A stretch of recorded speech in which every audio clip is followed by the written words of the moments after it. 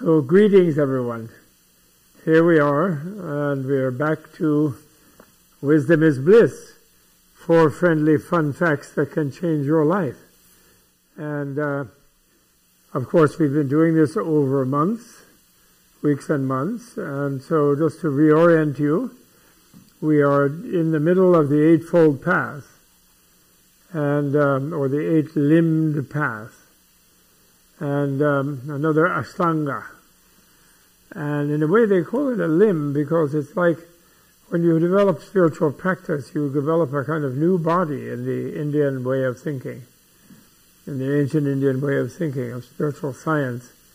So your faculties like your view, your understanding, your memory, your concentration, your faith, your awareness, and all of these things become like new limbs, because you get like a mental body.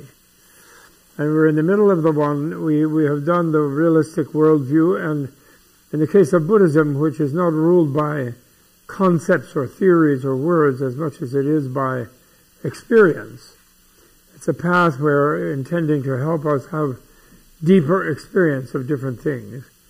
And so, whereas other people will translate right view, right motivation, right this and that, I translate as realistic, because it means the kind of view of life and of the world that is close to what the world is. And any individual's view from a limited perspective will be limited, of course. But the Buddha's view, which is from all perspectives simultaneously, inconceivably so, it will be unlimited. And that's what we seek, because the more we see things from multiple perspectives, the more realistically we understand them. And so the view, and then the motivation, once you have a view of reality, then you have a motivation of living and developing yourself in a way that fits with what reality is. And then the most important thing that comes up actually is then realistic speech. Because words actually are incredibly creative. Words give you the way of interpreting your view, of communicating with others. Words are where you do go out of body because you enter into others' minds when they listen to you. When you listen to them, they enter into your mind. You open your mind to them. So realistic speech is really critical to living realistically, based on knowing what reality is, which is an interrelativity. And Thich Nhat Hanh made a wonderful English term. He called it interbeing. We interbe with each other. So everything is relative, is Buddha's great realization. And the absolute that everyone seeks always is the all of the relative, actually. That's a very challenging view, but that was what he came to understand and what he taught. And although in a way you can't actually teach that in a way, because it's inconceivable. Absolute and relative are supposed to be opposite, and yet the absolute is all the relative things. In fact, that turns out to be what happens. Then the next one is, so those are those three things: view, motivation, and speech. And then we come to action, evolutionary action, emphasizing bodily action, but also mental and speech action. And evolution is how I translate karma, which just means cause and effect, action that is causal, that has an effect. And so it's the network of everything being interconnected through one thing causing another, and then the thing that was an effect causes another thing, and etc. We live in an ocean of intercausation, you could say. And so we're partly through that. It's very long because we have body, speech, and mind that are evolutionary, because what we think, what we say, and what we physically do, they shape our life, and we evolve, or we can, if we do negative things, we can devolve. We can become worse. If we do positive things, we become better and better, and there's no limit to how good we can get. And luckily, there is a limit to how bad we can get, because there are so many. Because there's no limit to the positive, it crushes any attempt by the negative to be unlimited, put it that way. Stronger than the negative. the positive is, luckily. Because the unlimited is more than outnumbers the limited. So anyway, so then we're on page 88. We've done a lot of it about it, because it's kind of actually, I'm praising myself the last time I did, and I will continue to do that, because nobody translates karma as evolution except me. And they go around karma, or they think it's fate, something mystical, some sort of religious idea, which it isn't at all. It's a simple observation of how things are caused, and the fact that things are caused, which is counterintuitive for a person who thinks that what they are is something that never changes. That's a fixed thing, like their self, their essence is fixed, it never changes. So it's not caused, that means. Because when you cause something, it changes the thing, the effect gets changed. And also the cause gets changed by producing the effect. So an unchanging thing has to be somehow outside of causation. And we have that idea because it's the opposite of everything we see and everything we interact with, which are all relational, causal, interactive. And so we have an idea of the opposite of what we see. In fact, we've never seen an absolute because you can't relate to an absolute because it's disconnected from everything. And yet we think that's what we are. So therefore we think our life is problematic because what I really am is something disconnected, and yet everything I keep bumping into goes in my mind, comes out of my mouth, comes out of my mind, and yet there's something essential thing is not even connected to all of that. So that's how we have this problematic, doesn't make sense reality, and whereas scientific reality makes sense. It isn't some abstract thing that mathematics tracks and nobody else can know about. That's a fake thing that scientists talk about like they were high priests or something. The real thing is, science is commonsensical, practical, realistic, because it seeks to understand and to relate properly and positively with reality. All right? So now we're coming to subheading, the impact of the karmic evolutionary theory. So I really like that it's evolutionary, calling it that, because we think the way we are has to do with how we have evolved. And we think that we as a species are continuing to evolve by what we do. But we just have, because we came up with a dogma that there's no spirit or soul or mind, even a changeable one, we think we don't have that. So we think it's only our genes that are changing. And so we're changing as a species. We're evolving as some kind of collective where nobody's really there in the collective. So we personally don't get the result of any evolution, ultimately, we think. But that's totally stupid and wrong, because we know very well that if we go around doing yoga, we will have a healthy body and we'll be resilient and flexible. We won't have arthritis. We'll be happy and so forth. We'll feel good most of the time. And if we don't do that, we become vegetative and we become unhealthy and stiff and we get arthritis. And so we know that what we do affects us. We evolve or devolve in relating to what we do. When we're nice to people, they like us and we have a happy time with them. When we think positive thoughts, we feel good. We think negative thoughts, I'm sad, angry, afraid, greedy, dissatisfied, or happy, content, peaceful. So we know that what we do affects us and we evolve in this life. But there's just a theory that that's all we are, is biological robots with no soul and no mind. And that's just a theory. Nobody ever discovered our lack of soul or mind, actually. They did not. They just say that. And they act like and once they say it, they think it's so. And then once they think it's so, they think they discovered it. That's what dogmas are. They're not reality, they're just what somebody says. And therefore they can afford not to make sense. But practical things have to make sense, because we're living with them. So, okay. So Buddha as a scientist, it begins, once he had perceived the deepest nature of ultimate reality as free emptiness, which is the same as engaged relativity, started this conversation with more other ignorant beings. exploring how beings progress and how they regress. And he elaborated this biological causal theory known as karma, which means evolutionary action and reaction.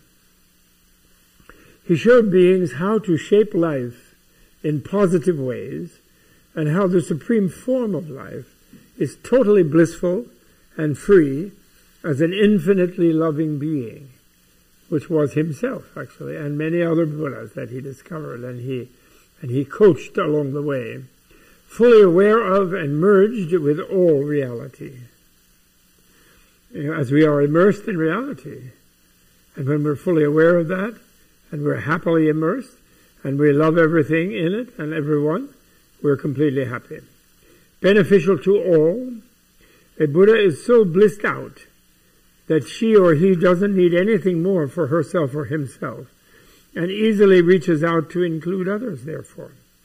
She or he experiences as so unnecessary that anyone should suffer in this realm of life that is essentially bliss, freedom, indivisible. That's what this realm of life really is, since even its delusion-driven dimensions are found to be permeated, guarded, and shaped by fully blissful and compassionate beings. That is a beautiful thing. You know, in Tibetan art, and I'm certain in Indian art of ancient time, but unfortunately some of the people who conquered India, when its people became very, very gentle and vulnerable to conquest by less gentle people, they destroyed a lot of Indian art. They had cave art, they had paintings, and all sorts of things, like they still do today. But they very much destroyed that. So we can really understand what ancient Indian art was before they were conquered by outsiders by looking at Tibetan art, and Nepalese art, which continues that tradition. Somehow they couldn't destroy everything up in the high mountains. And they sometimes have these paintings where you have a Buddha, and then around the Buddha you have tons of little Buddhas, or you have Tara, and then around the Tara you have tiny little miniature Taras, even the same, looking exactly the same as the one in the main one in the middle. Or sometimes it's just a painting of thousands of them. And what that kind of art signifies is the Buddhist, the ancient Indians and the Tibetan Buddhist people feeling that there are many invisible beings who are very, very positive, and they are filling the world around us, although they're invisible. And they always want everything to go well, and they don't want us to have pain, and they want us to feel happy, and they want to forestall difficulty and danger. But of course, people can insist on creating difficulty and danger. They do, and sometimes, but they're always there trying to help. It's the point. So feeling the world to be like that, it's like, in a way, it has become my main purpose in teaching. What little bit that I do as a retired person, what little teaching I still do, is helping people come to a view of life where they no longer fear reality. In fact, they feel embraced by reality, and they feel comfortable and at home in reality, no matter what's going on. And in order to do that, of course, one has to cope with the idea of death and losing consciousness and trusting oneself when one no longer can sort of keep conceptual hold over and control over what's around one. And we do that every night, actually.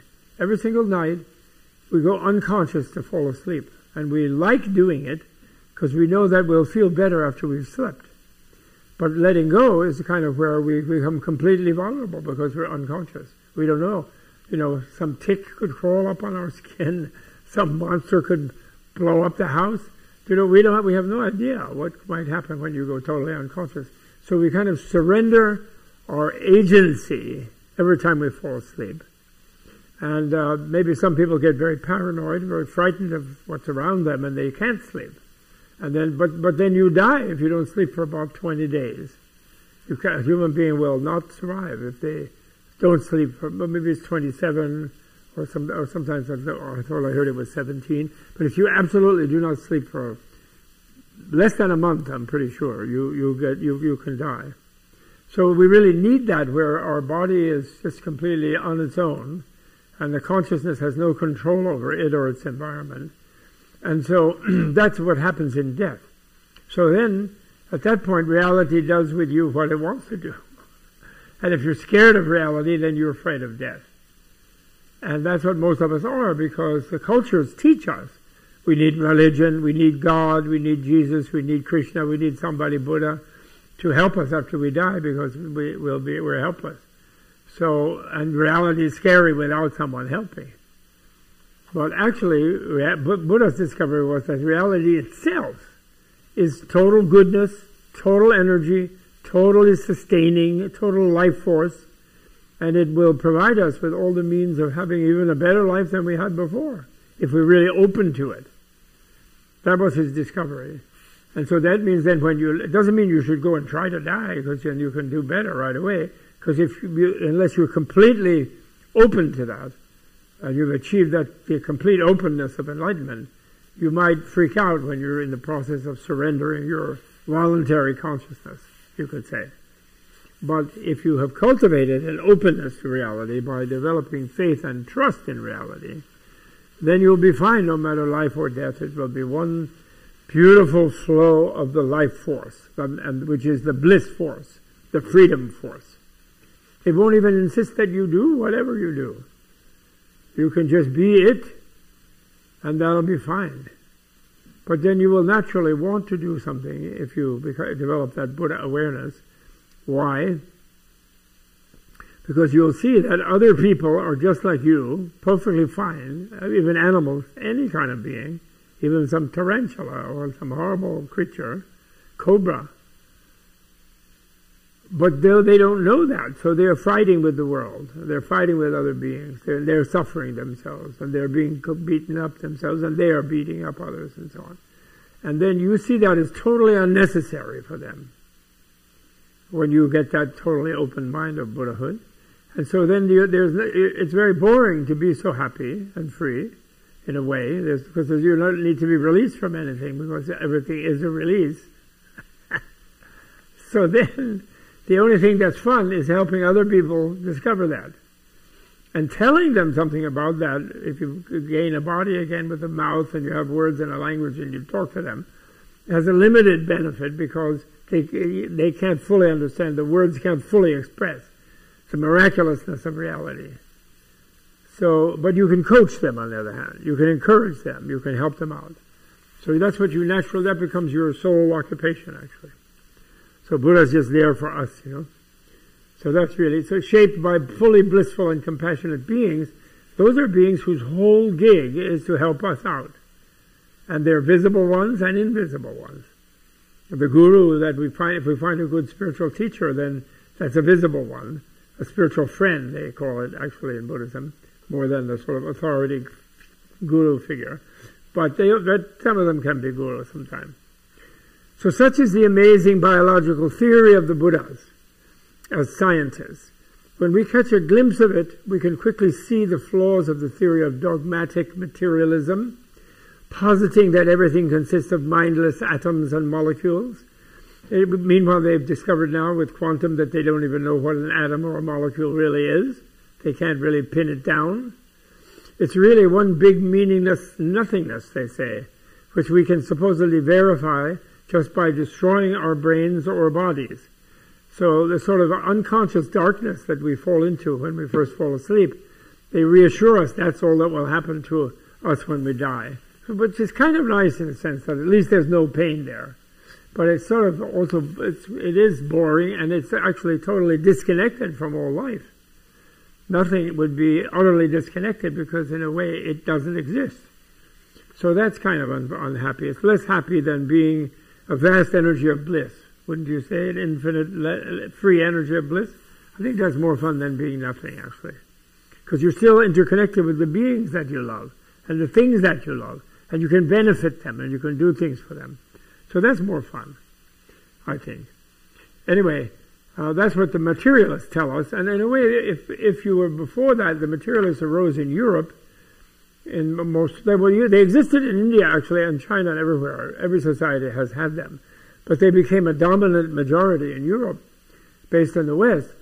And that was, in a way, a useful thing for a while, because before that, some very authoritarian religious people had scared everybody that they were probably going to hell because they maybe had too much fun, or they weren't obeying some boss.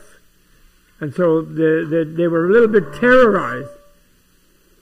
They were a little bit terrorized by their religion. So to then hear from scientists, supposedly, that there was nothing to fear was kind of actually good for them. On the other hand, when they make an extreme out of it, it makes them reckless in how they live, because they feel that there's no positive consequence of anything positive that they do. So then they feel recklessly capable of doing whatever. And therefore they're wrecking the planet, actually. Because they think, well, if the worst comes to worst, the whole planet just blows up. Then everybody will just not exist, and they won't regret that they once did and got blown up. That's unfortunately the recklessness of our modern culture. So better than that is the idea that everything is an infinite positive matrix of a life force, and there can be infinite love, infinite compassion, infinite joy, and that all beings can share in that with each other. That's the ideal, right? And actually that's what Buddha said is the case. This is a Buddha land. This is a Buddha-verse, not a universe, but a Buddha-verse. So I really like it myself, anyway. So, what did I say? Here. So such is the amazing biological theory of the Buddhas. When we catch a glimpse of it, we can quickly see the flaws of the theory of dogmatic materialism, right? Positing that everything consists of mindless atoms and molecules, and that it's really one big meaningless nothingness, which we can supposedly verify just by destroying our brains or bodies. The fact that we think of ourselves as alive and sensitive is just an accidental trick of atoms and molecules, our genetic coding giving us the delusion of being alive for a purpose. The scientists, but that's not really true. In other words, there's no purpose to it. The scientists tell us, the modern scientists. The scientists are seeking to gain full control of this coding so as to make the delusion of existence temporarily more comfortable until we die. Since this life is a delusion and really meaningless and purposeless, even such a great philosopher as Wittgenstein felt that ethics had no grounding in reality. Being good or bad is just a matter of free choice, as there is really no overarching reason to be good or bad. That's the problem of nihilism, right? In Buddha's theory, however, the way we experience life is delusive because we don't exist in the way we think we do. The way we really exist, and we do really exist, is as interconnected, in a way of being interconnected with a universe of abundant energy that fulfills every need and overcomes every pain and difficulty. We do have the ability to come to understand and experience that by cutting ourselves free from the knots of the delusion of our alienation, our paranoid feeling that we're different from everything else and they'll get us if we don't defend ourselves, etc., etc. As humans, we have the special ability to do that, and indeed we should congratulate ourselves for having achieved the human life form, which brings us within range of replacing ignorance with wisdom once we confront and realize our true nature. That's a good one. Don't you like that? Actually, we're better off than the gods, they actually say. Because there are three different types of gods. There's the desire realm gods, who are like having one huge party. But that gets kind of boring, and they eventually get tired of it, and they're still impermanent, and they're still self-centered, so they always want more and more, even though they have every pleasure we could think of normal sort of self-centered pleasure. Then there are gods of the realm of pure form, where they don't really need to party because their whole life is a party, their being is a party. But the problem is they're not able to share that with other beings because they're in this kind of aloof, heavenly, celestial type of place, apart from the beings who are suffering. And they kind of know that there are other beings who are suffering, but they feel disconnected from them. So it's not really Buddhahood, those gods. But there's tons of them, on the other hand. And they're also, unfortunately, impermanent. They reach that state from having been very generous, very wise, and so on, but never overcame the sense of ego, the sense of I'm me separate from other things. But they just made it kind of really nice, and yet they went to a gated community, you could say, where they just hang out and they do it. And then finally, some of them feel even that's boring, so they still are caught, as the being can be, who is self-centered, and thinking that, well, the only problem may be because they still have bodies. So if they go into a realm of pure mind or pure quiet, maybe that will be sort of their final absolute. They'll reach absolute that way. And in other words, they will find that reality is similar to the unchanging, fixated self, absolute self that they think they are. So they'll leave all embodiment, at least coarse embodiment. They actually can't leave all energy, but they'll subtle energy, but they'll leave all coarse embodiment. And those are the gods of the formless realms, what are called the immaterial realms, which are where there's no coarse matter, where they are. It's called the realm of infinite. There's only 4 of them, although I'm sure there are gradations within them, but they only talk about them as 4. Infinite space, infinite consciousness, beyond consciousness, infinite nothingness, seeming nothingness, and beyond consciousness and unconsciousness.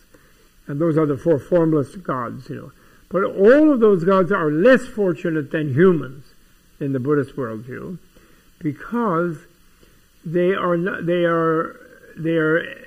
have reached various dimensions of disconnection. So they are still caught in the delusion of being something different from other things. And they are able to be that way in a very enjoyable way, and they're incredibly intelligent. But that basic thing about who am I, what am I, they haven't really addressed that, actually. They haven't gone to figured out what they are, is the problem. So they still think that they have this sort of fixed self.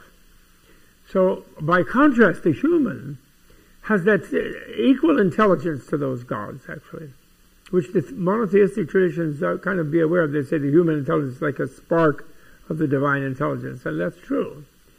But then the thing about the humans we're very vulnerable to pain, and we're very close to the lesser animals who are eating each other, and running around surviving, trying to survive, and they're in constant conflict with each other. And then there are even worse states that, like hellish type of states that we could be in, and we're kind of aware of in some way. Although they're stupid that we think somebody else put you there. That's not possible. You create that yourself by becoming more and more alienated. You become more and more isolated, and you can encase yourself in an iron prison, really, because then no one can break into you. But then you're trapped there also, and crushed there. So you can make a hell for yourself, and we see humans do it in war. They make a hell for themselves temporarily. But anyway, we're in this middle place, in other words, among the forms of life, and we have that intelligence.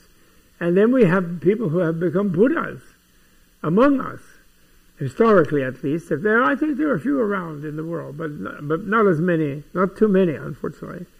But it may be enough for our abilities. There may be enough. They say if you're ready, you will find the enlightened guru. And they say there'll be one there. Even though it sometimes doesn't seem likely to us. Everyone seems to be the same to us, in fact. People think that because they don't want to have to change themselves. So anyway, okay, so from a Buddhist perspective, every human has in previous lives, because, that's another really great one that I really like, where we have been, our life force is beginningless. This is the Buddha's solution of the chicken and egg problem. No problem. Chickens and eggs all the way back, infinitely back. So in a way there's no first beginning. There are cycles, and there are places where chickens and eggs can't flourish temporarily, but the chicken-egg continuum is there in other worlds at that same time. So everything is beginningless. And we've been living beginninglessly in our limited way, and so that's a very important point. So every human has in previous lives been every kind of animal, and every animal actually has been human, because you can devolve from human to a lesser animal. And both will be, when you go up to God realms and come back down to human and come down to animal. And actually, one of the dangers of the God realms is that you will come down to a lesser than human life form, especially if you go to the formless realms, to the immaterial realm, because when you're in a realm where you don't have a body, it becomes like, and you sort of even in states that seem to be kind of like infinite nothingness or infinite space, then your sense of discernment, of discrimination, of being able to tell good from bad becomes atrophied, and you become very dull-minded, actually. So then stupidity will lead you to a lower animal form. There's a danger when you finally lose that formless realm disembodiment as a disembodied God. So anyway, in both of every other one's form at some future point as well, if we keep going on constant self-centered, constant rebirths and reincarnations, unless and until anyone becomes a perfect Buddha, becoming all of the beings at once, so to speak. It is, in other words, that is like the peak of evolution, where it doesn't mean that you have no more life. In fact, you have infinite numbers of lives, because you are one with the infinite life force. And at that point, you become aware of how many zillions of other beings are suffering, and you're able to embody yourself in ways that can interact with them in optimal ways to help them evolve positively. It's what's called the Nirmanakaya, the body of emanations. That's what you can do. So you then have infinite life, actually, when you become a Buddha. So it's not, you don't have no more lives. You hear a lot in Buddhism about no more lives, because there's a dualistic form of Buddhism where nirvana is presented as if it was something else, or they're allowed to think that, rather than nirvana is right here, which is the higher form. But in that one where nirvana is somewhere else, then you have an idea that you can escape, you need to escape from life. And those are for people who can't imagine that you could be perfectly alive and perfectly there and engaged with everybody else and yet perfectly happy, and thereby able to help others heal their sufferings. In fact, it's too good to be true for those people. And so for them, the Buddha allowed them to think that freedom from suffering would be some sort of alternative reality. Whereas this is actually an alternative reality from what the ignorant, self-centered person thinks it is. Right? But it's no different from what it is. It's just not what we think. It is understandable. So when you become a perfect Buddha, you become all of the beings at once, so to speak, because you become totally empathetic to everybody else. And you can also be beings that interact with them. You can become many at once. It is understandable in some cultures where people have to treat other species as enemies, or as food even, that they cannot imagine creatures as sentient. They therefore have no connection with the animal realm in some cultures, right? Because they just eat them, right? They therefore, and modern West was like that. Even today, there are scientists who they're not quite sure that this and that animal that they experiment on really feels anything, because they don't really have a consciousness. They actually think that. And even the proof that gorillas have consciousness, that chimpanzees have consciousness, is only very, very recent in the West. Whereas they totally knew that in India thousands of years ago, and in China and other places. They knew they were sentient. But some of them were still meat-eating, but they were mainly vegetarian, actually. They therefore have no connection with the animal realm. For Buddhist scientists, the great variety of evolutionary life is more like an ocean filled with an infinite variety of struggling forms of life. Buddha differed with the Jains and did not include the plants as sentient beings, saying they don't have the same kind or degree of sensitivity. Of course they are sensitive, but perhaps more accepting of where they anchor, put down roots. The difference is not just sentient or insentient, in the way Buddhist language talks about the difference between plants and animals, but they say moving or unmoving is the difference, migrant or non-migrant beings. Buddha as a biologist is really a lot like Darwin as a biologist. Both agree about the kinship of humans and animals, and therefore both are strongly resisted by Caucasian monotheists and creationists who don't want to be connected to monkeys even genetically, as they are habitually speciesist, racist, and sexist. considering themselves superior to red, yellow, or black humans, and maybe green porpoises and blue porpoises. And if they are males, they consider themselves superior to females. Amazingly, in Asia from Buddha's time, although high caste Brahmins in India and upper classes in other Asian lands resisted the idea of being reborn as lower caste persons or animals, dogs, etc., or worse, they were also overwhelmed, so to speak, by the greater number of beings who adopted the realism of the Buddhist inner scientists and learned to delight in the kinship with the animals. The Indian nations, for example, became more or less completely vegetarian in culture, feeding into the evolutionary action of the day. So it's, why did I write that? Feeding into the evolutionary action of the day. I think an editor wrote that phrase in harmony with, I don't like the word feeding there, in harmony with the evolutionary action of the day, I think, of being nonviolent, ahimsa, I just don't like the word. I don't think I would have used feeding. So, as mentioned briefly before, there was less resistance to Buddha's karmic biology in India, and it spread swiftly around Asia. People accepted the theory thoroughly. Buddha's karmic biological evolution theory was not widely accepted in India before his time, in fact, actually. The general Vedist theory, nowadays Hindus think they were always Hindus, but actually Hinduism is very different from Vedism. Although they still honor the Vedas, but the Vedas were quite different in their sort of worldview. For example, the Vedas had no idea and no theory of liberation. They only had three aims of life, which were pleasure, wealth and success, and religion, being faithful, dutiful within the sort of the gods, dutiful to the gods. They didn't expect to be liberated, in other words, in some sort of transcendent reality. They didn't have the fourth aim in Hindu life, which is moksha, which is liberation, utter freedom. They only had Dharma following, and Dharma meant to them religious rules or laws.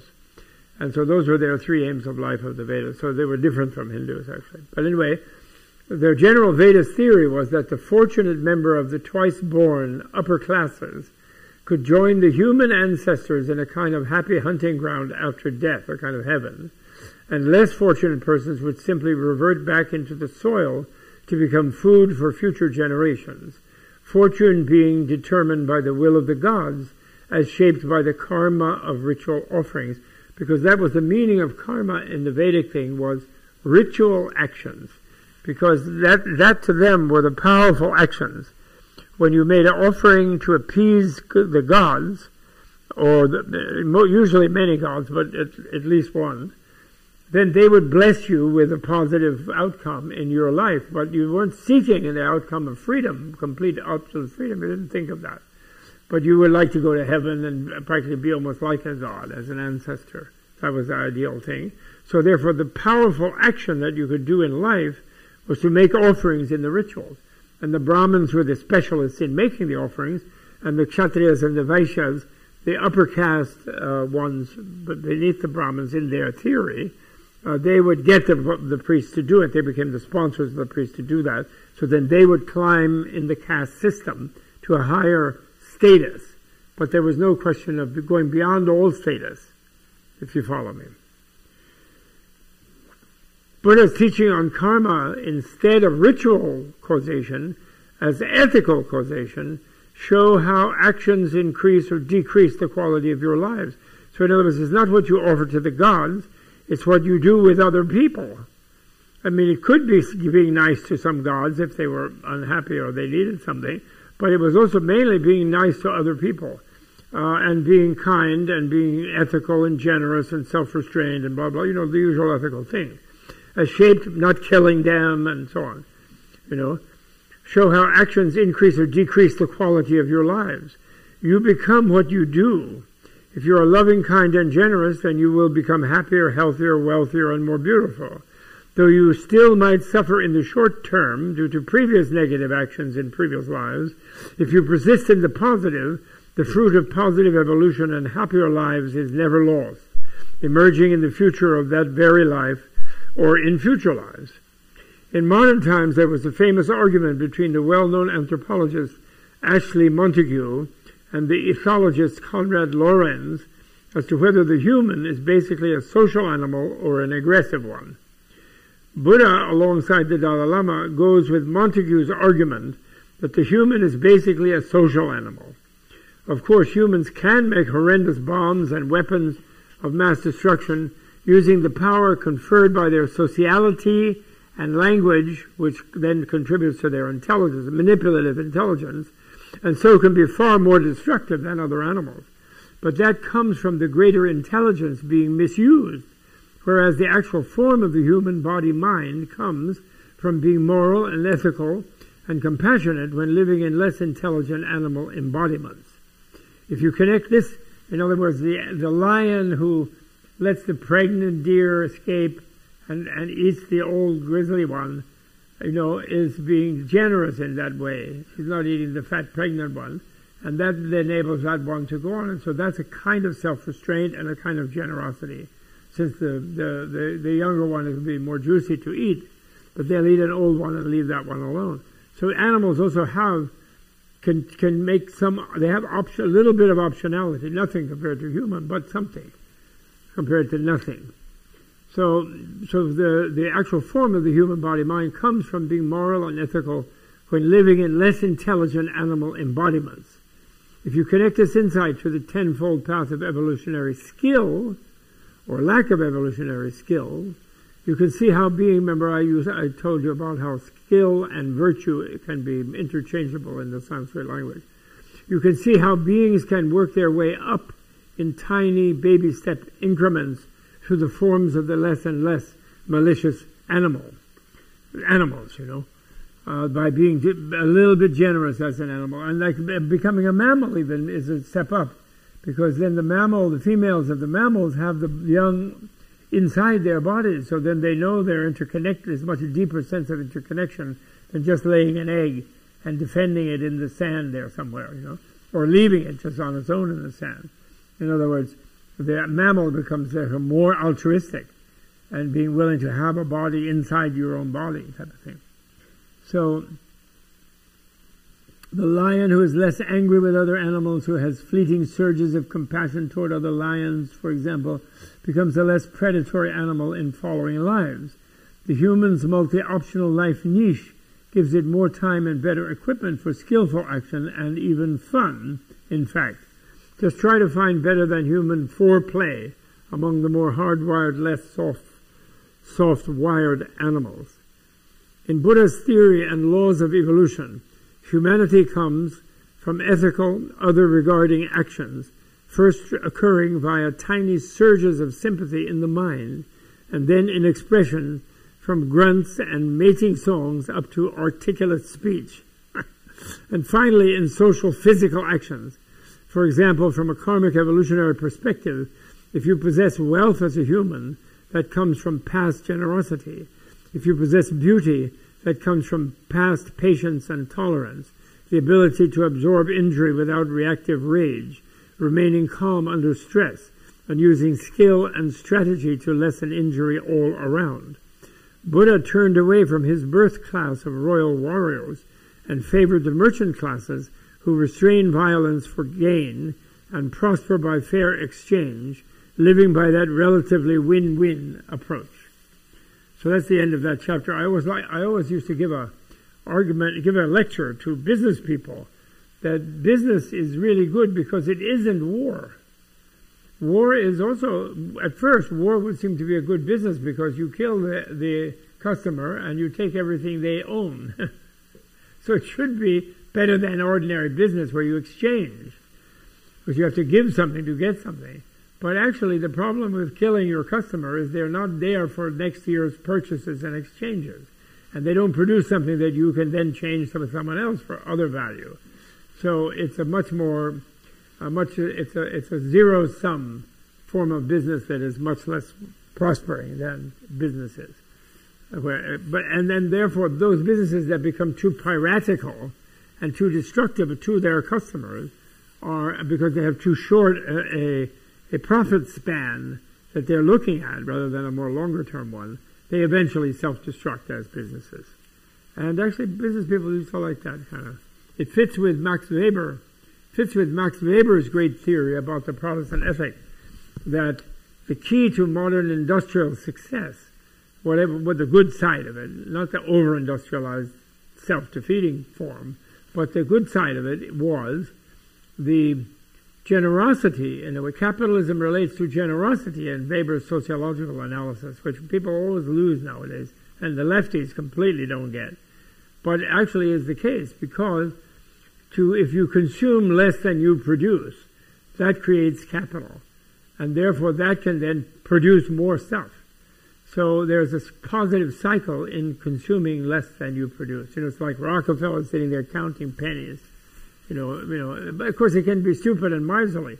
But in the sense of self-restraint, of greed, in order to produce and create more, is positive, actually. It is good. Of course, everything when it becomes extreme is no good. So that's the whole thing. That is a whole session, and it was just a few pages at the end of the karmic one. But it's so important, I'm glad to have spent more time on it. Okay? So think about what you think about what you say, think about what you physically do, and realize that everything that you do is creative, because at the very least it's creating your future state of being. And when you speak positive, your speech will get better and better. When you think positive, your life will get better and better. When you act positively, your body will get better and better.